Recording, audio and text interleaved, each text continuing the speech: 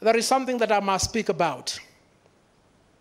Veiled threats have been given to the court that you must not interfere with what the president has done, because the president gets information that is not available to you and I. The president knows who are the enemies of state. Look, if the president decides that Nelson Havi is the enemy of state, and I'm disappeared, I'm abducted, and these things happen daily, we can't question that? No, the president is not the king. The president of Kenya is not a pharaoh. The president is a servant of the people of Kenya. He exercises delegate executive power, and he must be brought to check if he veers off.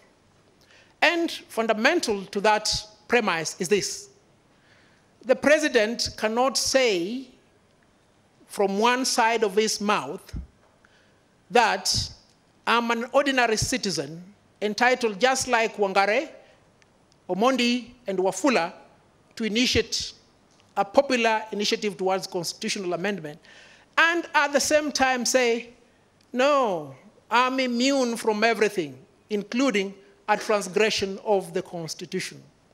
My ladies and my lords, let me be frank to you. What is being prepared is synonymous to the 1985 palace siege of the Supreme Court in Bogota. That is how it started. If we can't get this, we must threaten you with this. You must not succumb to the threat, which is a veiled threat, that behold, here you are enjoying immunity as judges. Why are you not giving me similar immunity to do that which I must do?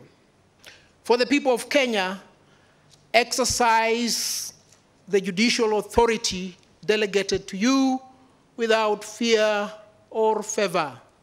And here comes the dirge by Emperor Haile Selassie. You're better off dying standing than living kneeling. Do not be forced to kneel to the caprice and the oppression of those who find the Constitution as an inconvenience.